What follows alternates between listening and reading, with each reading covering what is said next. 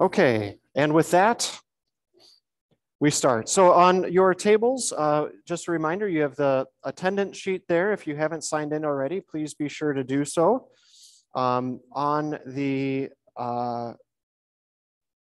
tables are also a handout for session 9, which we are going to be talking about worship. And we'll probably be talking about this and next week. And then the last topic that we're talking about in this study is going to be on end times. Now, just as a warning ahead of time or a disclaimer ahead of time, we're obviously not going to be able to talk about everything there is to talk about end times. It'll be just a brief overview, of course, but I think it'll be a good thing to discuss and talk about. And if you are interested in more information on that, you can go to Pastor Tom's class and ask him about it. Okay, so, but first we have the topic of worship. And let's see. Here we go. Opening question. So at your tables, I'd like you for about 2 or 3 minutes to discuss with one another, what is your favorite hymn, or it could be a part of the liturgy, and then why is that? Why is that your favorite? So think about it for a moment, and then you can discuss at your table, what is your favorite hymn or part of the liturgy, and why is that?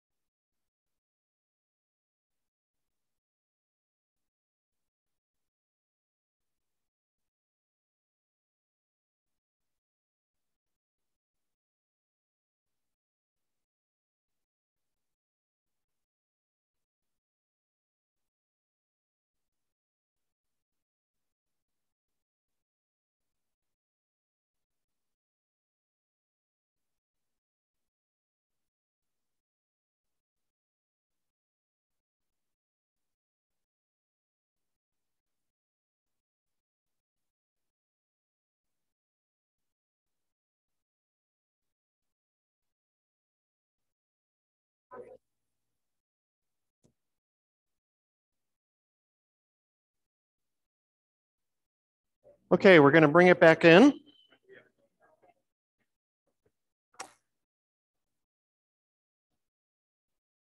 All right, now hopefully you had some opportunity to share at your table.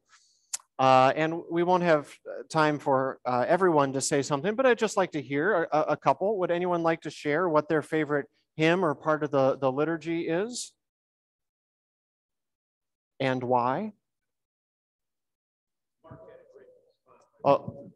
Okay, we'll go to Mark next. Lori? I'm taking notes, so just those. A mighty fortress, and I managed to incorporate it in any of my recitals because I'm Lutheran, and some of my recitals are not in Lutheran venues, but I incorporate that into all my recitals as a signature piece. Mighty fortress. Wonderful. And what a wonderful message, too, that brings to us. Yep, absolutely. Mark?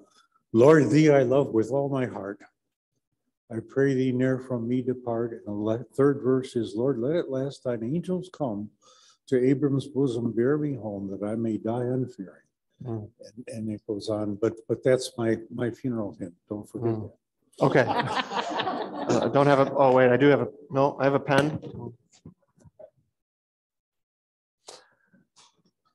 Anyone else like to share? Does anyone have, oh, Trish, go ahead. What a friend we have in Jesus. Yeah. All our sins and griefs to bear. Yes. What a privilege to carry all to God in prayer. Indeed. Does anyone have a favorite part of the liturgy? I'm interested to hear what someone's favorite part of the liturgy is. Can't help but sing, Hosanna! And Pastor Mark, what does Hosanna mean? Or Pastor Tom, what does Hosanna mean? Lord, save us. Lord, save us now. Lord, save us now. Yeah, so it's a appropriate prayer to sing. Okay, well, thank you for sharing. I appreciate that, of course. What we were talking about up front, I think, Kathy, you made the comment, there's just too many to choose from. And you almost need to go season by season, which is the wonderful thing about observing the church year, is we do go season by season and then can spend time enjoying all these great hymns. Like we've had a lot of epiphany hymns in our services lately, and that's been good. Okay, so we are talking about worship today and why it is we do what we do. So the first thing to realize, or something that's helpful to bear in mind, is this wonderful Latin phrase. It's always fun to have an applicable Latin phrase. It goes lex orandi, lex credenda. Now in there you can see the word lex, which some of you, if you've taken Latin, you might know that means law. And orandi, orans is prayer, and credenda, you see something similar to creed or confession. So what it means is what we do, it means the law of what is prayed is the law of what is believed. The law of what is prayed is the law of what is believed. In other words, how you pray, how you worship, how you sing affects what it is you believe, and vice versa. So what we do affects what we believe, and what we believe affects what we do. Now, this is important to keep in mind because so often the discussion comes up, well, you know, does worship matter? And I mean, obviously we know we should worship, we should gather in God's house, but does what we actually do in terms of, you know, in the sanctuary, does it matter, or is it just the fact that we're there? Well, it does matter.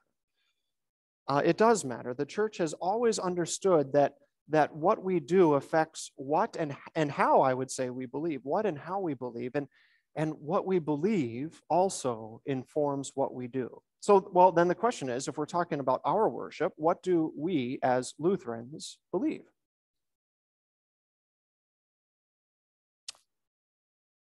Well, we've talked about these things in our class so far, and that's why this is coming at this point, is we've talked about all of these things in various ways, and in quite in depth, actually.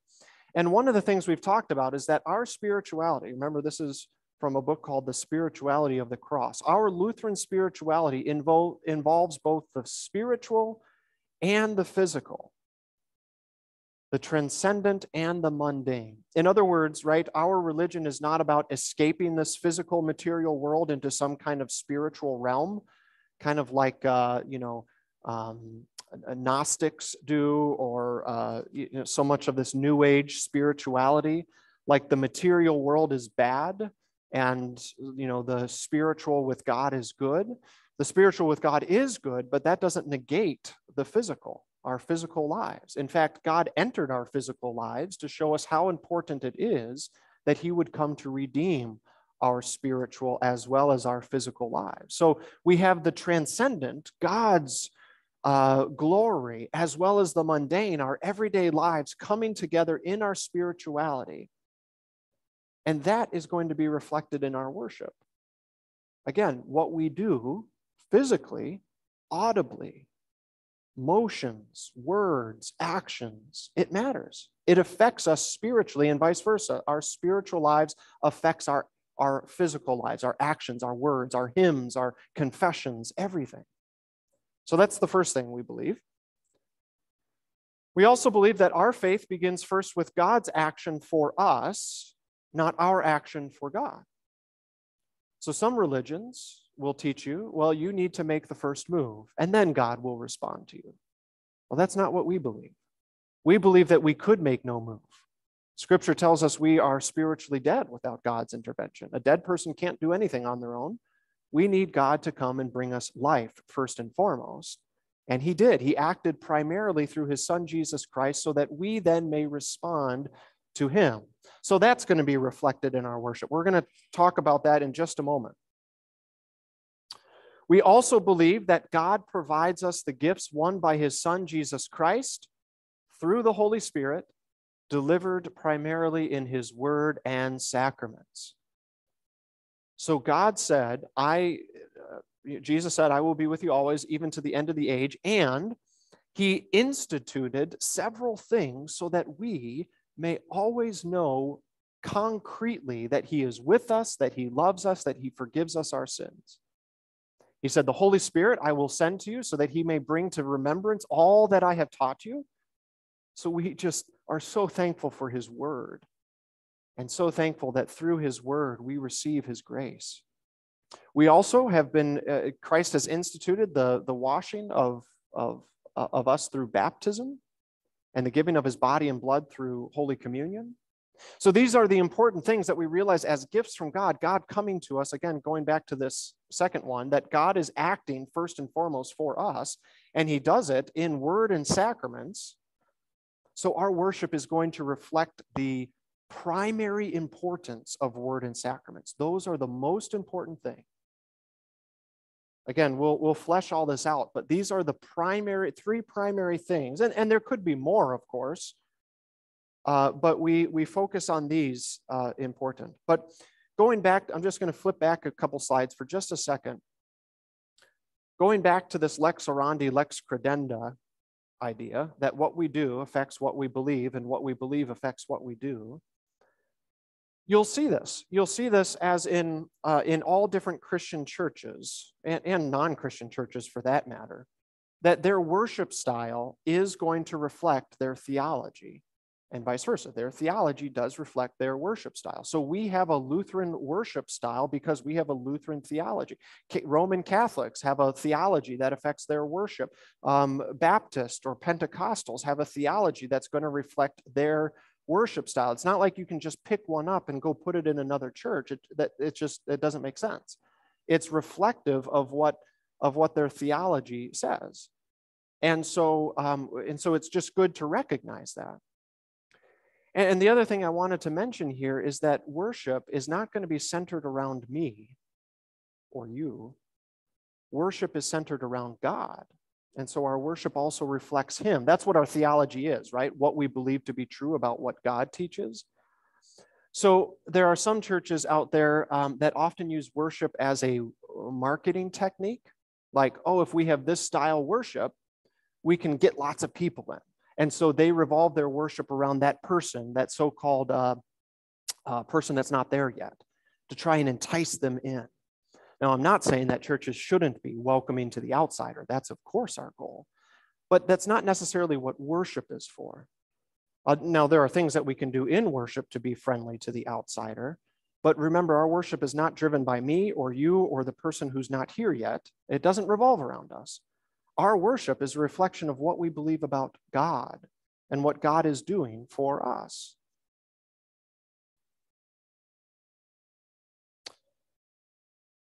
Okay.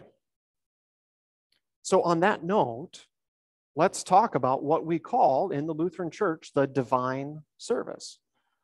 So this is typically what we call our worship service. We call it a divine service. So in the hymnal, if you open it up, you see, well, this is divine service setting 1, divine service setting 2.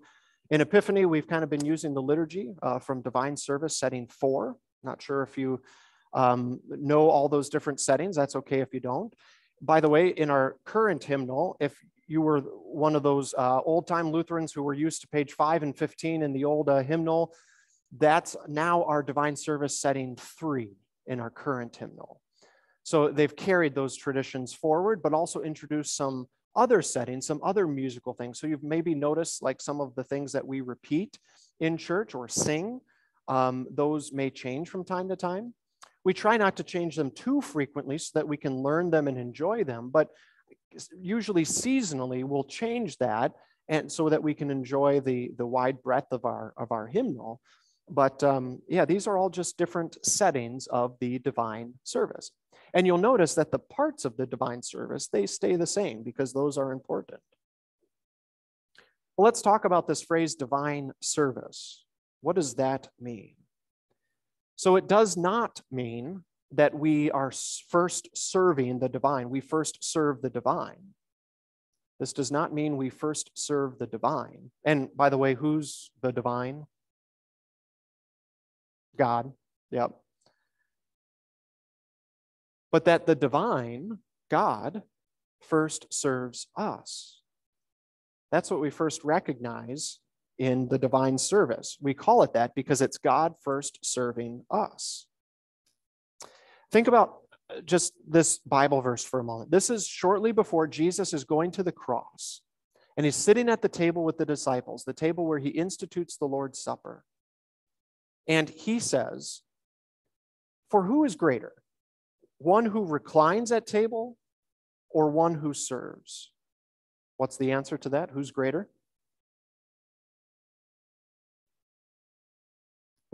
Who's greater, the one at the table or the one who serves? You guys are such good Christians. The answer is the one at the table. I mean, if you're talking about a worldly sense, it's the one at the table who's greater, right? But like I said, you're good Christians. You know what Jesus is getting at.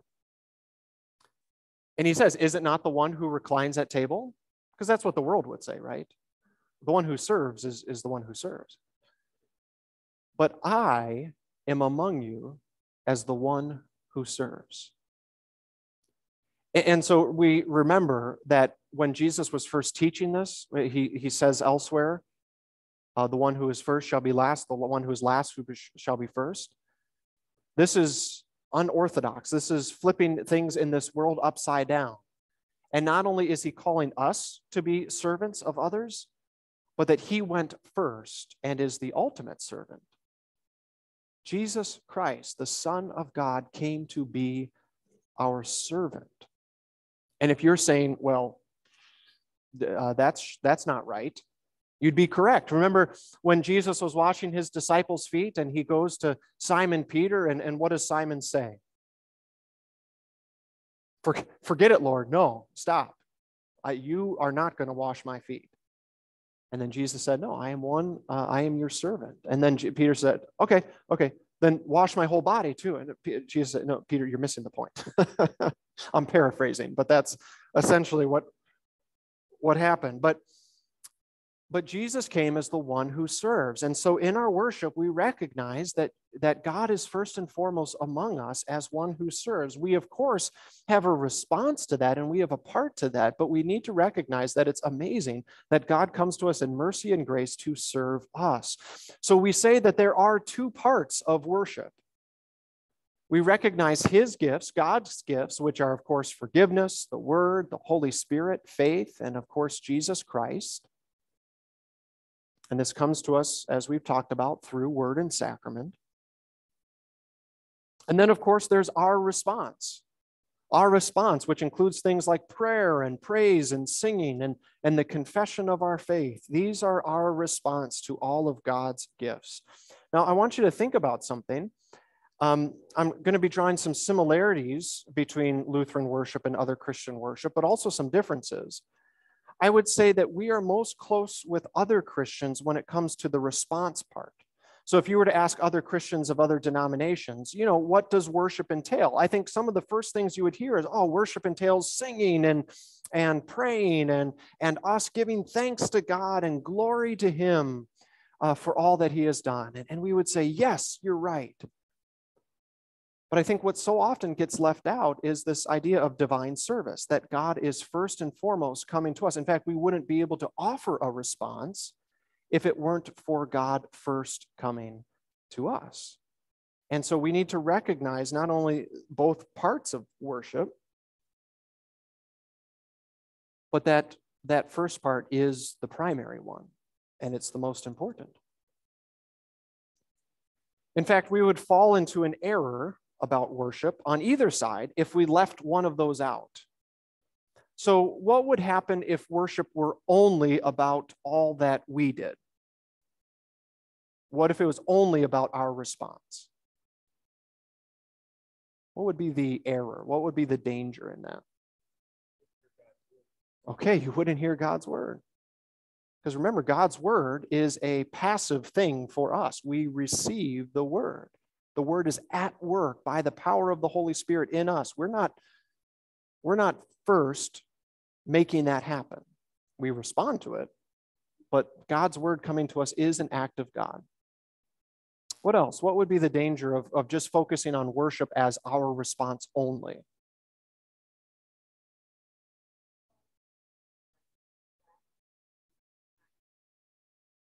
Right. Yeah, if a worship service is all about our response to God, then it kind of becomes a law-based church, doesn't it? Whereas it's all about what we do. And God isn't pleased with you unless you do things the right way or are genuine enough or are sincere enough. So focusing on ourselves too much or primarily even is a danger. But there is a danger on the other side. What if our worship only focuses on God's action for us and doesn't include our response?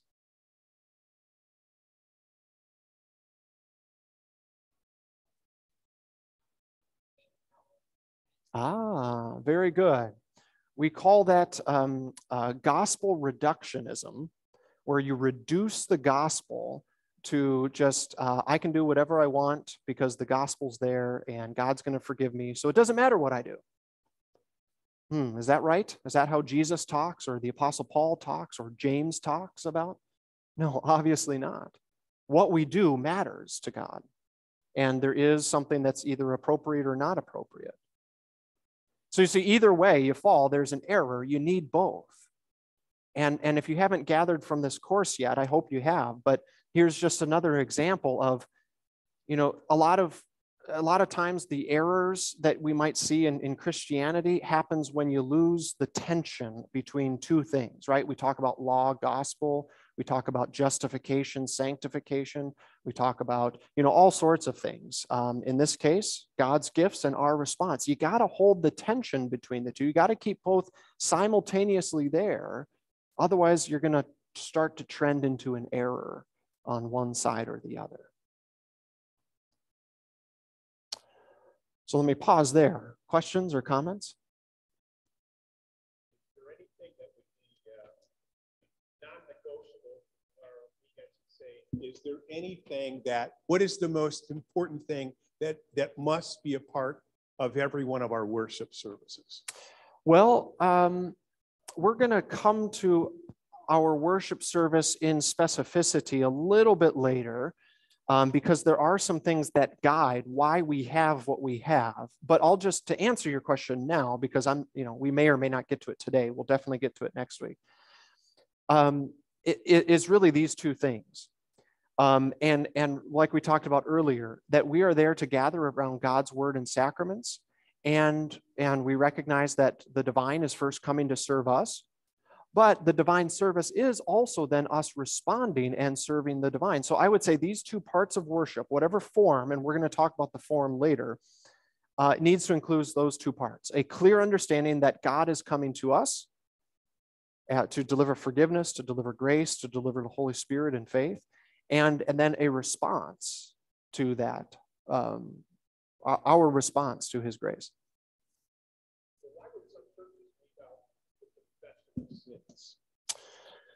Well, I know why some churches do it.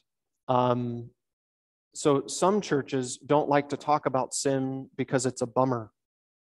And it isn't a great magnet for people. And they might be right. If you've never been to a Christian church and you walk in and you hear us say, "I, a poor, miserable sinner," and they go, "Wait a minute, are you talking about me?" That can sound kind of odd. Of course, with teaching, we understand that the Bible says, we are all with sin and need to confess and receive then God's forgiveness. Other churches, I will give them the benefit of the doubt. They may not just realize how important that is to confess our sins, as 1 John says, and he who is faithful and just will forgive our sins and cleanse us from all unrighteousness. So we recognize that as just, and that's why it's right at the beginning. We recognize that we stand here now ready to receive God's gifts to us, and then afterwards respond to him in praise. We have to realize how it is we're even standing there in the first place. And that's what confession and absolution leads us to do. We are sinners, but we are forgiven sinners by the blood of Jesus Christ. Ken? When I was really young, we had a vicar, and he would always talk about the Holy Spirit. He said that so frequently we talk about Christ and we talk about the Father, but the Holy Spirit seems to be the guy who's left out. And he said that, without the Holy Spirit, none of us would even be here, because he's the one who incites us to want to follow Christ and God. So I was really glad when I saw it was up there as part of the worship. Yeah, of course. Yeah, Martin Luther, in his explanation of the third article of the Creed, says that that's what the Holy Spirit does. He calls, gathers, enlightens, and sanctifies his church. The Holy Spirit, there's this nice, if you can picture it, I don't have it up on the screen, but if you can picture it, if you think about the Father, God the Father, and an arrow going to his Son, God the Father sends his Son into this world to save us, right? And then you have another arrow. What does Jesus say? "I will send you the Holy Spirit, and he will bring to remembrance all that I have taught you." And we know that we receive life by the Spirit and the Word, as Jesus says in John chapter 3. And so what's the Holy Spirit job? He's to bring us back into the church to believe in Jesus. And then what does Jesus do? He brings us and reconciles us through his death on the cross to the Father. So there's this nice loop going on within the Trinity, which we are now a part of. And it's that Holy Spirit who's activating that within us. So you're right. The Holy Spirit is kind of the behind the scenes guy. He's kind of called the quiet person of the Trinity. It's not because he's unimportant. That's obviously all are equally important. But his job is to bring people to believe in Jesus. And then what does the Father do? He exalts Jesus' name above all names. Yeah, thanks for mentioning that. Okay, so let's go on to the next part, which is the beauty of holiness. So this is an important concept to consider when we're thinking about what worship is. And we have this word holy or holiness to think about. The word holy literally means in the Bible, set apart. So God says, "I am holy." That is, God is set apart, and that is the primary definition of holy, because there is none other like God. There is only one creator. There is only one God. And so from everything else which is created, he is set apart. He is holy. But he also then brings us into his holiness, and we see that reflected in worship. Psalm 96, verse 9 says, "Worship the Lord in the splendor of holiness. Tremble before him, all the earth." So holiness and worship go together. And again, holy means set apart. So what we do in worship is meant to be set apart from the rest of our lives. It is meant to be different. It is meant to be something that happens uniquely when we gather there. We would see this in the, let's move on here to talk about what I was about to bring up next. So the presence of God, his word, and the Holy Spirit makes worship and us holy. The presence of God, his word, and the Holy Spirit makes worship and us holy. Let's talk about worship first of all. So we recognize that God dwells in our midst when we're thinking about worship. Exodus 25:8, the Lord said to Moses, "And let them make me a sanctuary that I may dwell in their midst." Think about how important this was for the people of Israel. This is God speaking to Moses, and they make the tabernacle, which is the forerunner of eventually the temple in Jerusalem. And this was the movable tent that would go with them wherever the people of Israel would go. And God was leading them by a pillar of cloud by day, a pillar of fire by night. And when Moses, God, said to stop, it would stop. They would set up the tabernacle, and there God's presence would be right in the middle of the camp of Israel. And so his presence was with them, even throughout all their wanderings. Think about how significant that is, how holy that is. And his holiness would be on top of the Ark of the Covenant, where the two angels were seated there, right on top of the mercy seat of God, on top of the Ark of the Covenant. That was his throne, and that would be his place. And so they designed the tabernacle around that space. That was called the Holy of Holies, the most holy place. And there was a veil. You couldn't go in there because who could stand the glory of the Lord in that sense? But the fact that he was there and that people could see him, that was so important. They recognized that God was holy. And amazingly, he chose to be in their midst. The same is true for us today. God is in our midst all the time, of course. But as Jesus says, where two or three gather in my name, there I am among them. And we recognize that God comes to us in concrete ways through his means of grace, word, and sacraments, like we've talked about. And so God's holiness is certainly a part of our worship as well. And here's what's amazing, is that God then makes us a holy people, a set apart people. Deuteronomy 7:6. For you are a people holy to the Lord your God. The Lord your God has chosen you to be a people for his treasured possession out of all the peoples who are on the face of the earth. Israel was the set apart people not so that they could look down their noses at everyone, so that they then could be an example and a light to the whole world of what it means to live with God. And God saying, all peoples, all nations will come to your light and know God as the one true God. Well, we see, of course, that true still today. The church, God's people, the new Israel, us, we are God's holy people. We are the set apart people. So not only is our worship reflective of God's holiness, but that in worship we are made holy by God. That is amazing. We are also a holy priesthood.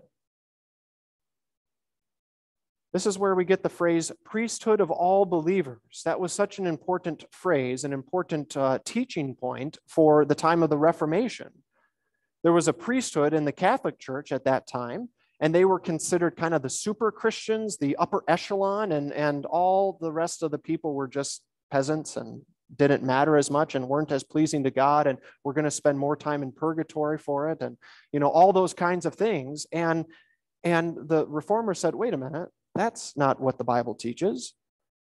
1 Peter 2:5, you yourselves, like living stones, are being built up as a spiritual house, the church, the temple, to be a holy priesthood, to offer spiritual sacrifices acceptable to God through Jesus Christ. The Bible talks about us, those who have been brought to believe in Jesus Christ by faith.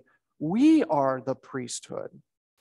Now, this doesn't negate the office of the pastoral ministry. The church is made up of two parts, the pastoral ministry and the priesthood of all believers, and each have their important part.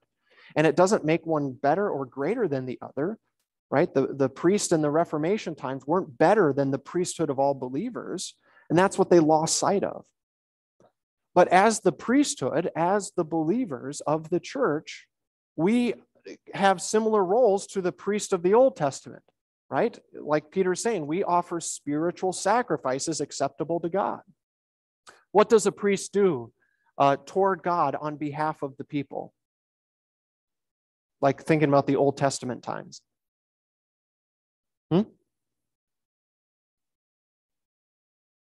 Okay, so the first thing is prayers. So they speak to God on behalf of the people. Do we, as the priesthood of all believers, speak to God on behalf of all people, including the world, including our loved ones, including all those who request our prayers? You bet we do. So you have a priestly function. What else did the priests do in the Old Testament? Sacrifices, offering sacrifices for the forgiveness of the people's sins so that God would be able to continue to dwell in them. Well, do we need to offer sacrifices for the forgiveness of sins anymore? No, that was fulfilled in Jesus Christ, the once for all sacrifice. But Peter and other places talk about how we live as sacrifices for others. Now, how do we do that? How do we sacrifice ourselves for others in this life? Jane? Yeah, putting others' needs before others. Now, if you might be thinking, wait a minute, how do I make sacrifice for other people? Well, what was it that we talked about in this class based on your particular walk in life that God has given you? Vocation. God has given you your vocations, and we all have multiple ones of those, where we live as spiritual sacrifices for others. We bring glory to God by what we do. We serve and love our neighbor like Jesus asks us to do. So you see, as the priesthood of all believers, we are living as a holy priesthood. God, through his gifts in Jesus Christ, has made us holy, and we have holy things to do. And that was the other connection, is the priests in the Old Testament, they had holy things to do. Those were holy, set-apart things. Well, God has given us holy and set-apart things to do in our lives as well. And that's what made it in the Reformation such a radical idea, even though this comes from Scripture, so they should have been aware of this, is that they were teaching that really the only people who did holy, set-apart things back then, oh, that's the priests. It's the upper echelon of Christians. But the Reformer said, but what God teaches us is that we all have holy and important things to do. And this, again, is going back to our topic of vocation. So the person milking cows, the person making shoes, the person who's raising kids, the person who's going to work each day, they are all doing holy and set-apart things that God has given them to do, and that is equally as important in their vocations as anyone else in all Christendom.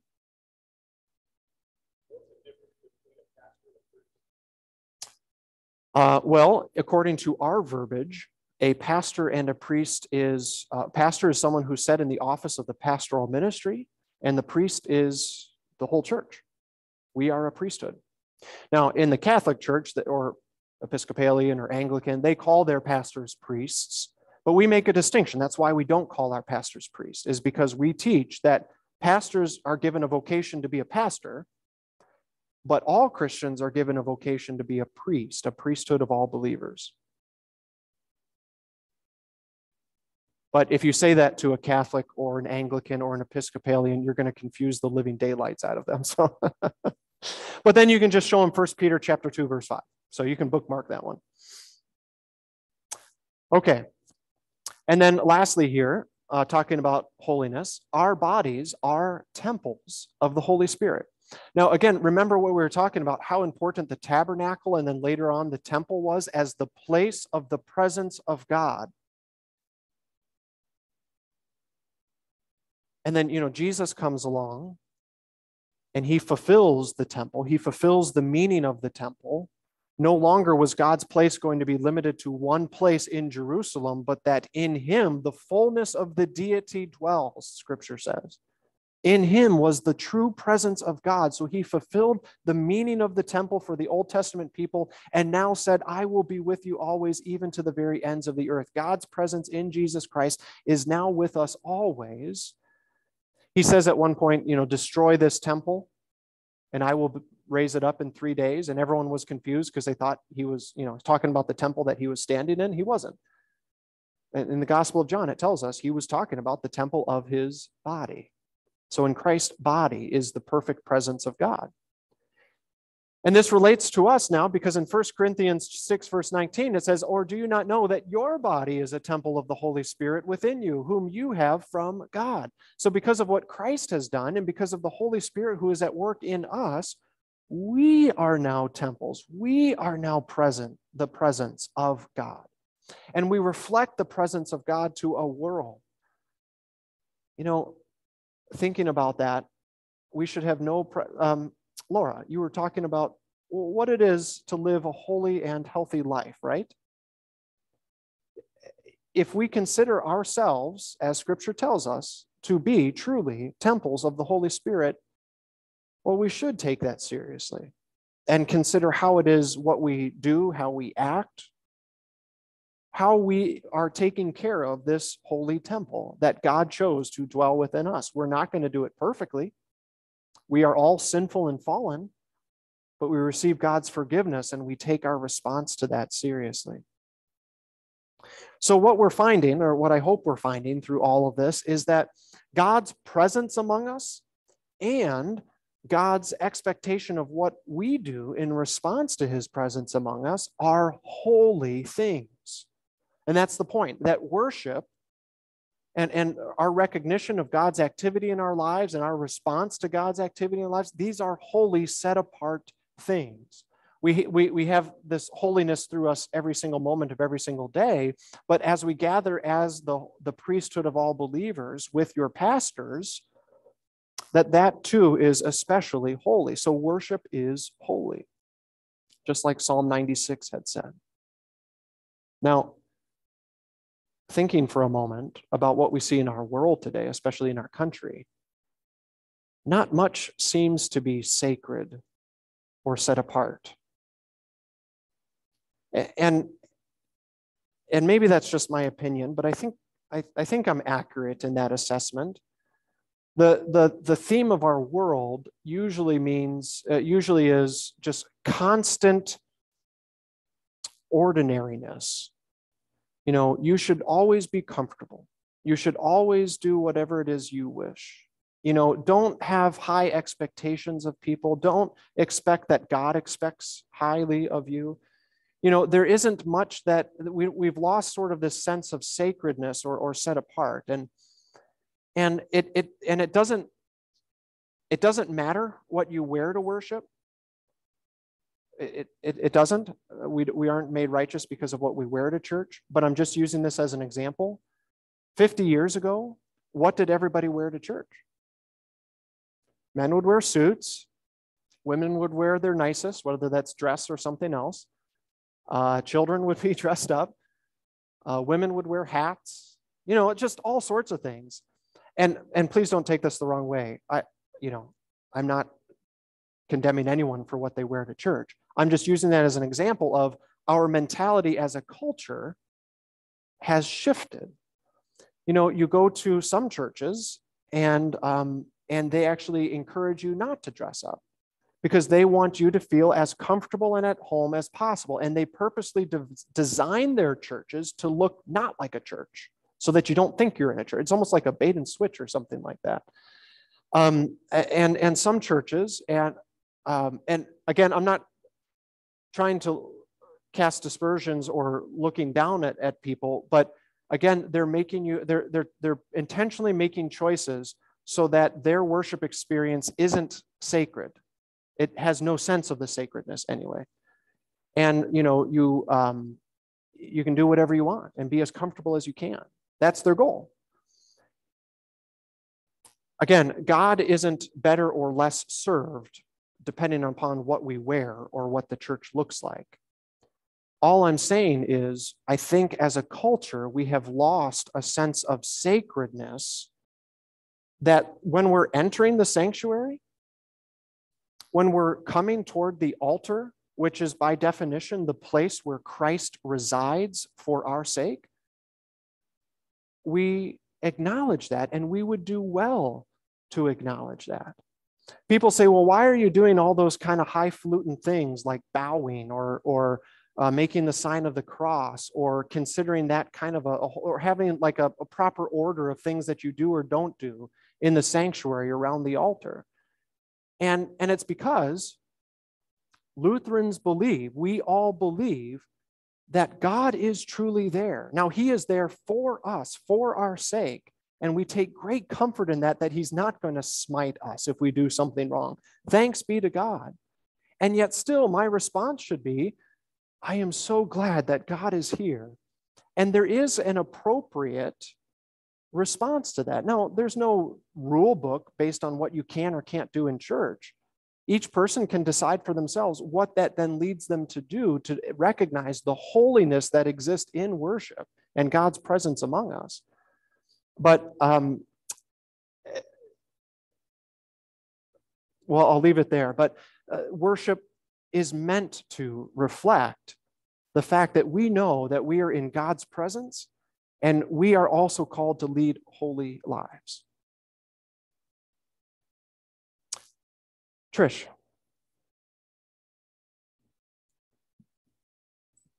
I think I'm being left behind. I've shared with you before my Methodist, Baptist, Pentecostal upbringing.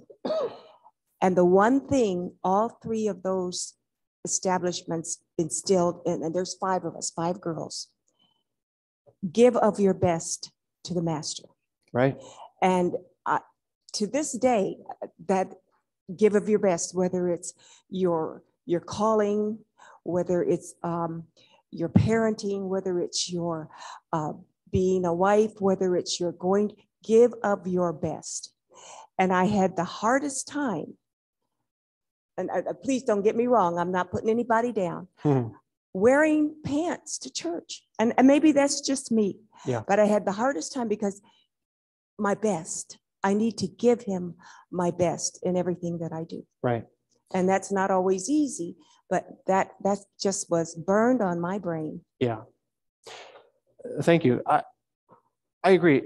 For every person, so I mean, this comes back to stewardship and offerings, what it is we offer to God, recognizing first, he has given us everything. And so we only give back to him what is his, whether that's our time, whether that's our energy, whether that's what we are wearing to church, whether that's our money, whether that's how we conduct ourselves, everything. Our goal is to give God our best. You're right. We recognize we will fall short. We will not be perfect, that we need his forgiveness, that we're not doing this to earn his love. It's just what is incited in us is a response to his grace and mercy toward us.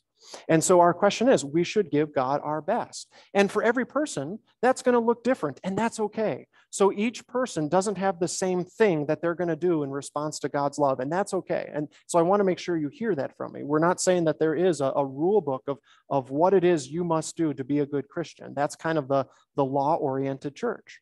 But all of us should be asking of ourselves, what is it that God wants and expects from me in response to his great love and mercy for me? So on that note, we're going to close, and we're going to pick up here next time talking about specifically the question, why do Lutherans do? So all this in mind, why do Lutherans do what we do in worship? And that's going to also get back to what you were asking about, Pastor Tom. Let's close with a prayer. Lord God, Heavenly Father, we are first and foremost your children who have been forgiven by the blood of Christ.